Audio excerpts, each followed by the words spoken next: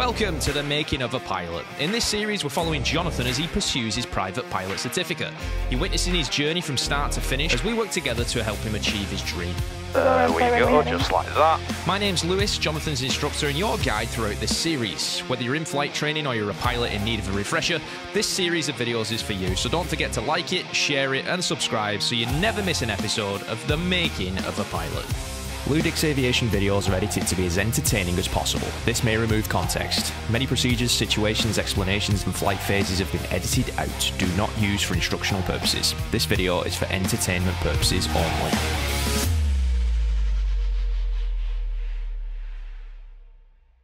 Alright boys and girls, we're starting with a soft field takeoff today. Last episode we worked on these and short field takeoffs and landings too, so if you missed that, it's linked for you. This here I'll call your base leg. Many departures prior to your arrival. Yeah, go. Track 309 as soon as you can. That's how it's done. Left car. That's how it's done. The boy! Well done, man. Great soft field takeoff. Thank you. Today though, Jonathan's going to get to grips with instrument flying. For the private pilot certificate, you're required to log 3 hours, and today will be Jonathan's chance to get some experience with that. It's not easy, however, as you're going to see today. That's already off. Departure frequency 119. Ah, my seal is broken. Yeah, you might need some flying eyes. You just took off flying eyes to put those on. Like, do you feel a massive difference? Oh yeah. I hear a lot of wind noise right now. Your misapproach instructions. I can't think of a better way to explain how good flying eyes are other than that. They eliminate the head pain I used to get from my old sunglasses from wearing them underneath my headset. Now with flying eyes, I can actually wear them under my ear cup and fly in comfort. As Jonathan said too, as soon as he took his flying eyes off and put the foggles on, his ear seal was broken, which caused a load of noise for him. That happens with other sunglasses too. So, if you're not flying with flying eyes, I highly recommend that you fix that. Get 10% off by using my discount code LewDix on the Flying Eyes website. The link is in the description. I cannot recommend flying eyes enough for pilots. Yeah, actually keep the turn coming 300. Oh, 300. Yeah, my apologies. You know, I'm going to try and be an air traffic controller today, but I mean, there's a reason why I'm not a controller. So as we said before, instrument flying is just all about keeping those eyes shifting. As soon as those eyes stop moving, something's going to be off. Got to keep that scan going. So I understand I'm under the hood here for simulating clouds, but yes. this magnetic heading here, a compass, I can still be able to look at it, right? Yeah, absolutely. Okay. Yeah. Because it's inside. Yeah, obviously. exactly. You know, you have to be using that as well. Right. So really, when you're under the foggles, the foggles don't actually really simulate well enough how it is to fly in clouds. We need to fly in actual clouds, which we will do one day. Okay. They really don't, because you can cheat a little bit by looking at the compass. You can then see down here. I'm sure you can see some of the ground down below you. I can, yeah. You know, like I mean, it's not the same thing. It's not, but you know, it's what we use. So now, in a moment, I'm going to ask you to climb, and what I want to see in the climb is I want you to maintain an airspeed of 80 knots in the climb. 80 knots in the climb, yeah, okay. 80 knots in the climb. I'll let you know when. And we're going to go up to 2,500 feet. 80 knots, 2,500. Yes, and heading 300, this same heading. All right, let's go. Let's do that climb. 2,500 feet, 80 knots, 300. Let's go. All right. This is called a constant airspeed climb, and it's very much a part of the private pilot airman certification standards. This is something that you'll have to demonstrate to the examiner on your private pilot check ride. Why though? Well, even though a private pilot isn't authorised to go into a cloud without an instrument rating, and being on an IFR flight plan of course, there have still been times in the past and in the present where someone gets into one inadvertently. In that situation, you need to be a master of the instrument scan, instrument interpretation and aircraft control, the 3 pillars of instrument flying. These sorts of manoeuvres, while seemingly simple, are crucial for a pilot to master. Lake Fox traffic, Skyhawk 734, Mike Golf on the northeast side of the lake. 1800 climbing 2500 heading northwestbound Lake Apopka. Beautiful. Beautiful, man. Good climb. I like it. Northbound, head back to Stanford, up the backside of the towers, last call, Biffo. In instrument flying, when having to multitask, it's very easy to overfocus on one thing. We all do it. Set something, you idiot, and hold it. See you later, 202. No, get it back! Shut up, you dick! And regardless of how you stop that from happening, you must do so.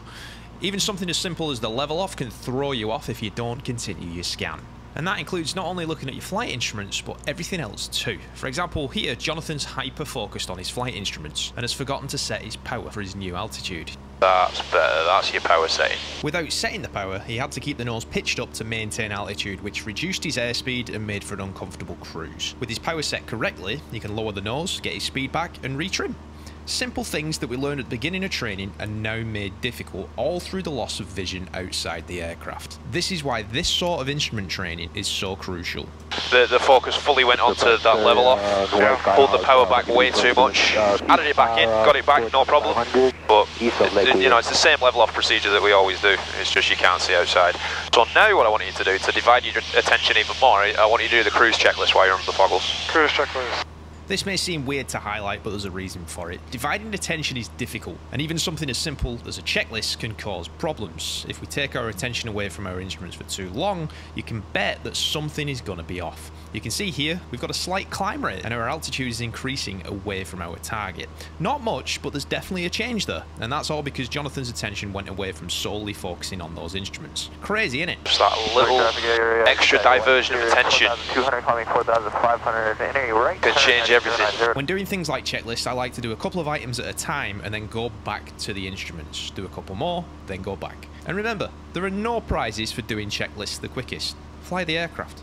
Right man, let's talk about these unusual attitude recoveries. Okay. So what it is basically, you get yourself into a cloud inadvertently, and you come out of that cloud in an unusual attitude.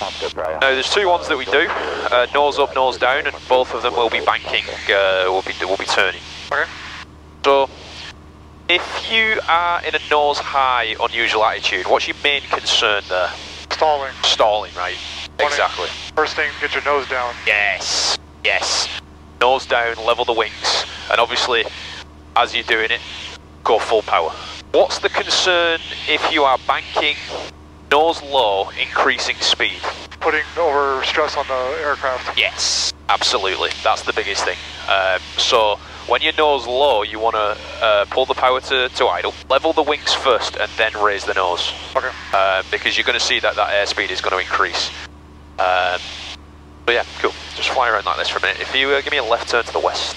Now, unusual as this may be, see what I did? Unusual attitudes are part of the PPL ACS2, so these will be tested. Why? Well, people have inadvertently entered a cloud, listened to the body signals, and come out of it upside down, which in itself is very unusual. Hence, why we have to know how to recover. Nice, nice, nice. Alright man, my controls. Your controls. My controls. We are going to do some unusual attitudes. I'm going to light us up. So what you're going to do is you're going to put your head down, close your eyes, and I'm going to play with the plane a little bit. Alright. Okay. So we'll start pretty tame first. Oh my god, I'm already like all messed up.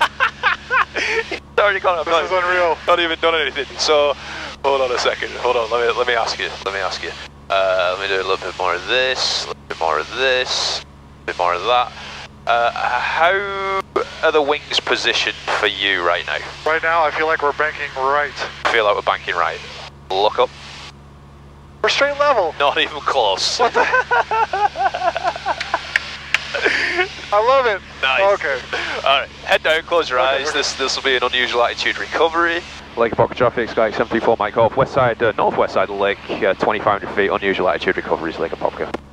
Here we go. Hey. Alright, we're going to play with it a little bit.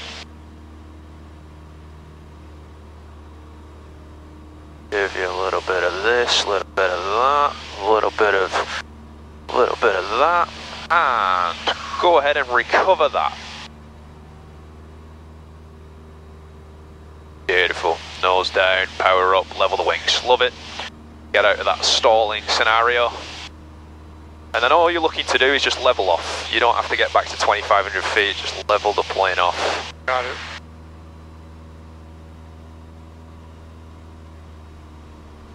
it. Your body signals are probably still telling you the wrong thing. There we go, we're back level. We're back level. There you go, recovered it. Cool. Wait, mic controls? Mic controls. That was awesome. Skyhawk at 2,500 feet, going to pass over Lake Yale, transition in southeastbound Buford. How do you feel now? I'm in my seat. Oh yeah. Must be in a steep turn.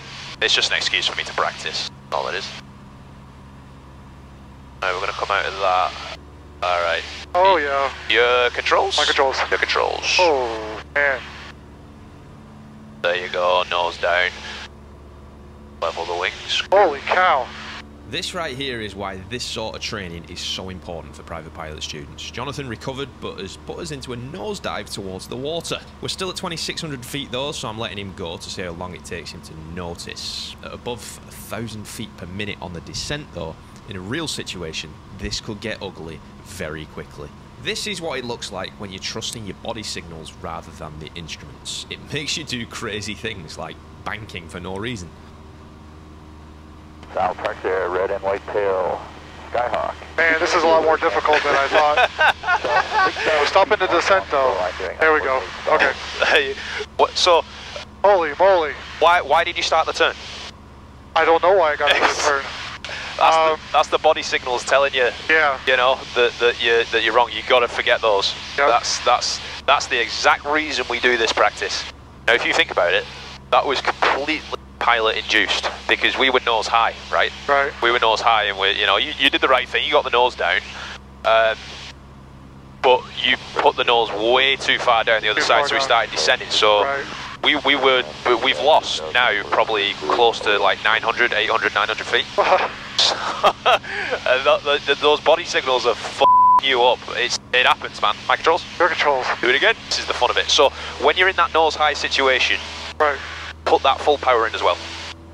Full power because you don't want to stall. Exactly. Bring the nose down. That's right. Exactly. Bring that nose down, and you can honestly, you can bring that nose just to the horizon. Like using your attitude indicator is going to be your best friend there. That's right. Yep. Just bring it down to the horizon. You can bring it down to the horizon. Let that speed increase. Okay. Go again. This is probably the most fun thing for a flight instructor. Playing around with a plane. Okay, here we go.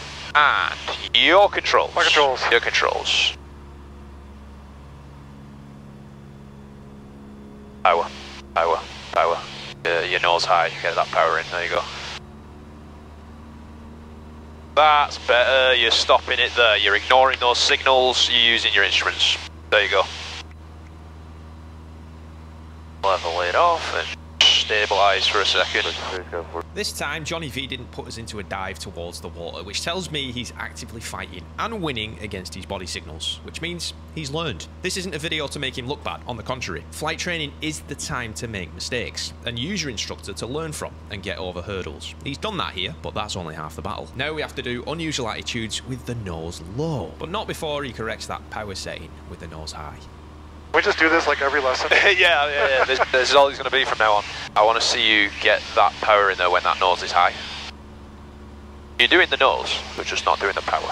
So remember that on this one.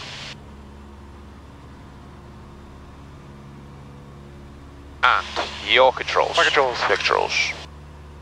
Boosh, there you go. Nose down, level the wings, perfect. That is a perfect attitude, unusual attitude recovery. That's a perfect one. 529, we are east of Lake Ashby at 2,100. Bom, ba-da-bom, bom, bom.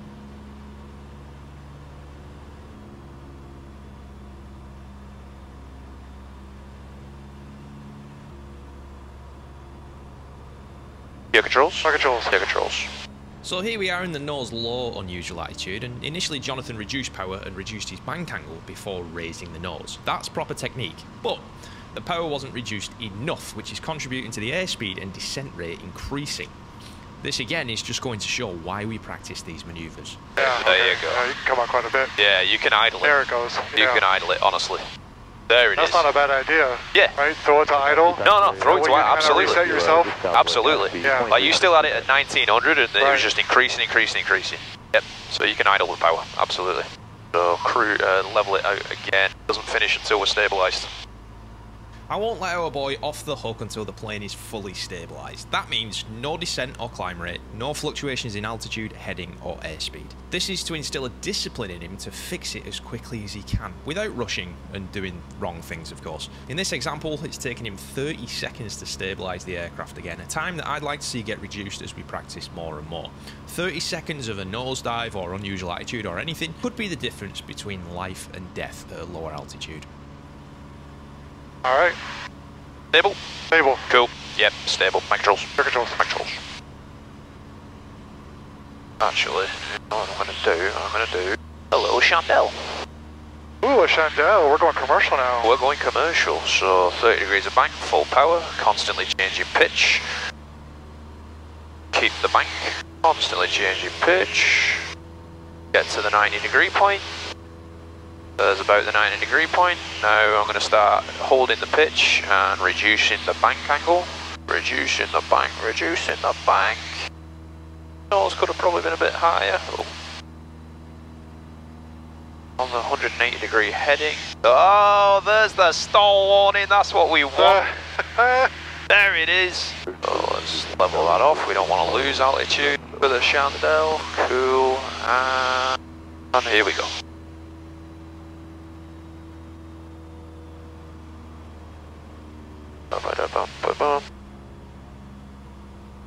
And you have the flight controls. My flight controls. Your flight controls.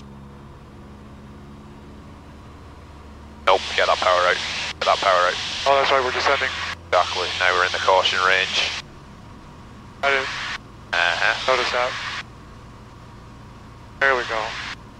That's better. Alright. Steady as she goes.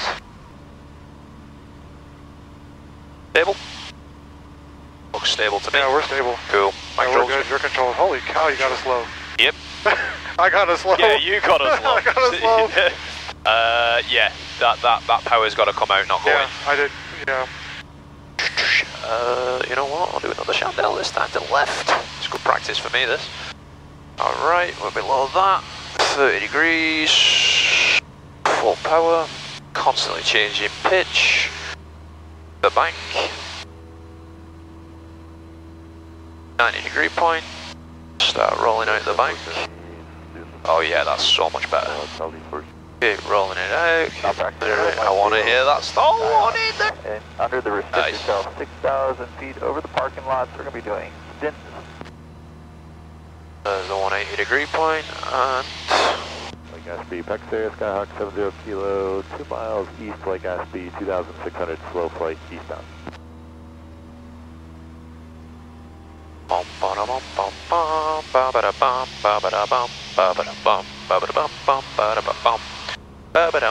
And your controls. My controls. Your controls.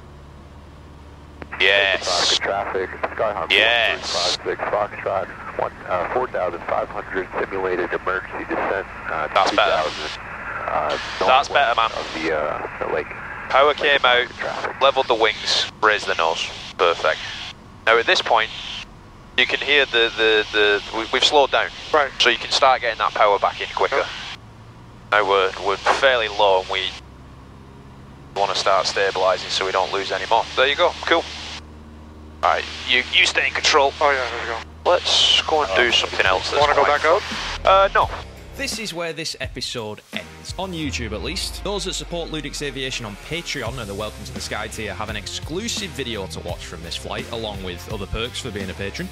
If you're interested in supporting, you'll get exclusive access too, so head over to my Patreon to browse the tiers and see which you'd like to be part of. It's an interesting exclusive video to say the least. Thank you to all my current patrons, whose names are in the description, which incidentally is where you can find all the links you'll need for everything that I spoke about in this video. With all that being said, all that's left for me to do is to thank you for watching, and we'll see you next time on the making of a pilot.